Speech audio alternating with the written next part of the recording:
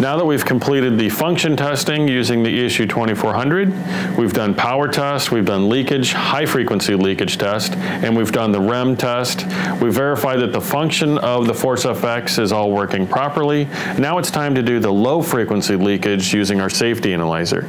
So here we've got the generator connected. All of the mains to applied parts are connected to all of my electrodes on the 2600.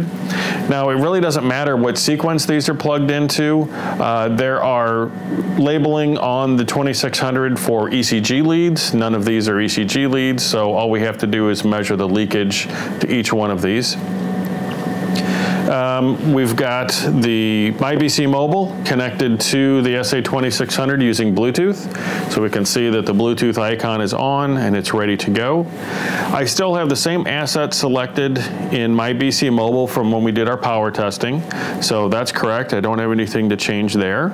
And I'm going to run the test. At the bottom of the screen, I select test. And now I pick which device I want to test with, the 2600. Once it connects, it's going to just make sure again, do we have the right asset? Yes, this is the correct asset. And I'm going to run my test. So now I'm presented with a screen that shows all of the testing functions that are available on my 2600. I can do auto sequences, manual testing, I can open and close the ground and polarity, all that stuff.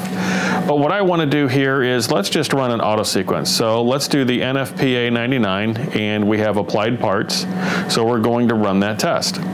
Now below that auto sequence selection we have the power mode and it's either on or standby. Well, that may be a little confusing, so to explain that, a device like the Force FX here, it has a rocker switch on it, and when that rocker switch is on, anytime line power is applied, this unit is on. So we consider that an on power mode.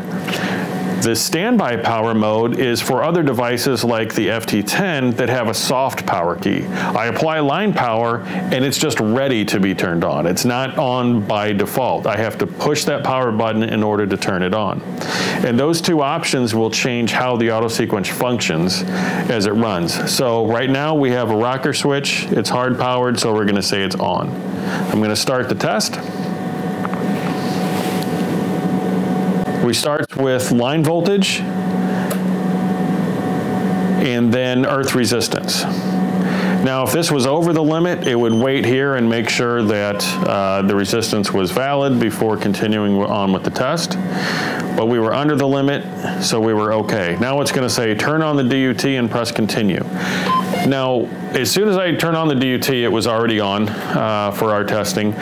It has to go through a power up mode. So that time delay that was on the 2600 gives the device under test a chance to go through its startup mode or initialization sequence so that it's idle before we continue on with the test. Now it's going to say turn off the DUT, so we'll turn it off.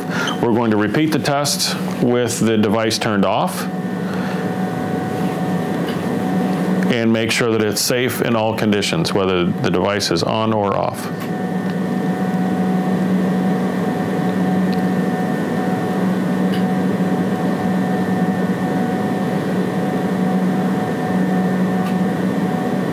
Once the test is complete, it shows the summary result on the screen of myBC Mobile as well as the 2600. I press save at the bottom of the screen, and now that saves my record to the database. I can go back to the home screen and I can look at that test record here. Here's my safety analyzer test that I just ran. I can see the details of that test, or I can send that test to an email or a text message and have that information available for uploading to a CMMS system or storing to my asset management. Now, if I want to send multiple tests, I just have to press and hold on one of them, and then I can check any of the tests that I want to send. I can send multiple at a time, and I say send test results. Now all 5 of those tests will be sent at once. For more information about our extensive line of BC biomedical products and products from our vendor alliances, browse BC Marketplace online at bcgroupstore.com.